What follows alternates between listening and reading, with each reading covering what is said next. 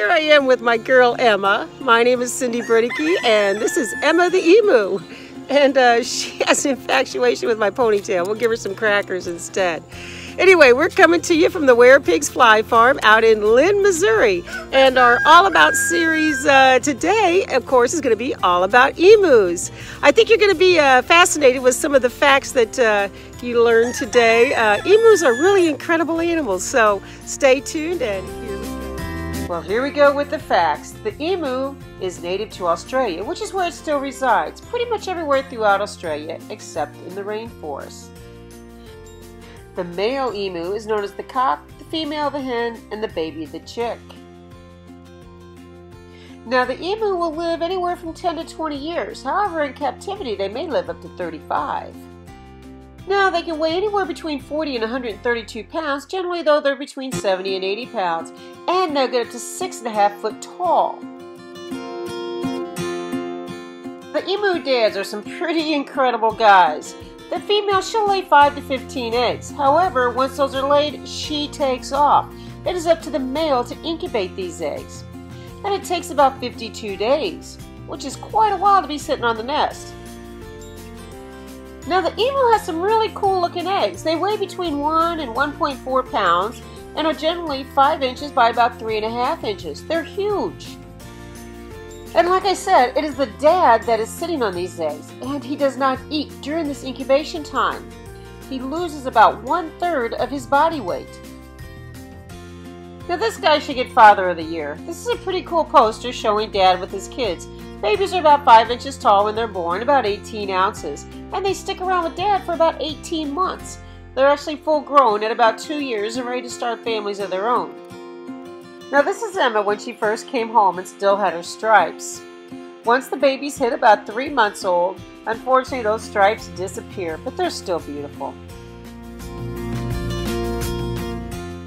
Now although the emu is the largest bird in Australia and the largest bird at the Where Pigs Fly farm, it is the ostrich that is the largest bird in the world. Now with these big powerful legs that she loves to show off, they can actually run up to 30 miles per hour. Now not only do they love to run, but they also love to swim and play in mud. Things you may not know is that the emu has 2 eyelids, one to keep sand out, the other to blink with. They are also known for their good eyesight and hearing. This really comes in handy along with their size and their speed. It really reduces their predators. The only ones they really have to worry about are humans, gators, and wild dogs. Humans use the emu for the skin, feathers, meat, and oil. However, since they're farmed now, there's really no need to hunt them as much. Something else you may have noticed about the emu is that its wings are missing. Well, it does have teeny tiny wings, however they're pretty much useless when it comes to flight for this poor bird. And like the caveman, the emu is nomadic. That means it eats, enjoys, and then it moves on. They're omnivores. And that means that they love plants and animals. They eat fruit, bark, nuts, seeds, tiny reptiles, and little mammals. They have quite an appetite. Now, similar to a chicken, the emus have a gizzard. With the gizzard, they have to consume tiny pebbles in order to make the gizzard work, and this is how they process their food.